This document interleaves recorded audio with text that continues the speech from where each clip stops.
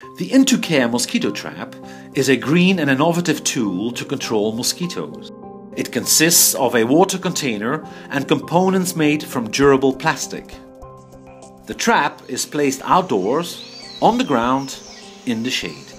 To assemble the trap, click on the two interface components by tightly pressing them on top of each other. Add 3 liters of water to the trap. Open the refill sachet and fix the powder-treated gauze onto the floater. Use the 3 pins to fixate the gauze. Place the floater carefully on the water surface. This component will move up and down when the water level changes. Add the powder and the odor tablet from the sachet into the water of the trap. Fix the lid of the trap by turning it clockwise on the central tube. The IN2CARE trap targets mosquitoes that are ready to lay their eggs. The odor lure attracts Aedes mosquitoes, which can transmit dengue and chikungunya virus. Attracted by smelly water, the mosquito enters the trap and searches a spot to settle, near the water surface. The gauze on the floater is an ideal location for the insect to land. She uses the gauze to rest while laying her eggs in the water.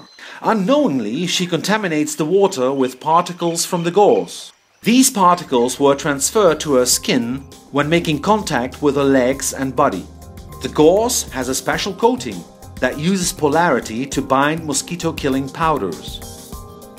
The positive charge of the insect makes the particles transfer to her skin. Her body is contaminated with 2 different actives. One that slowly kills the mosquito and one that kills her larvae.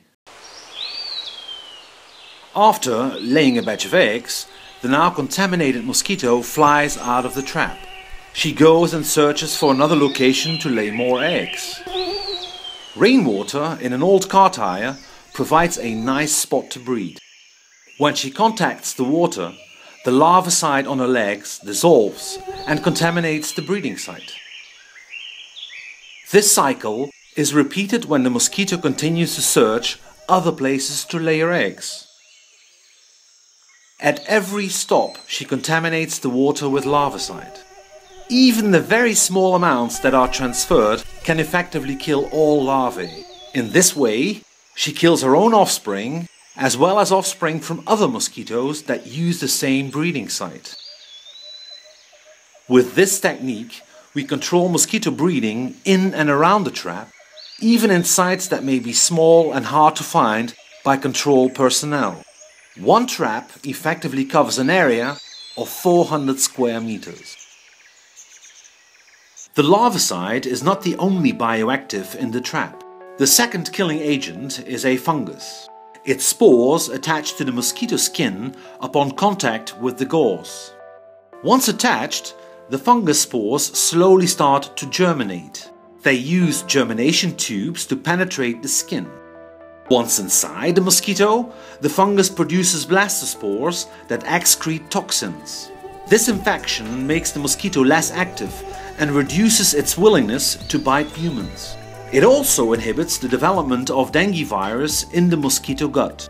An infected mosquito can therefore still spread larvicide around the trap, but cannot transmit disease. After a few days, the mosquito succumbs to the fungus infection and dies.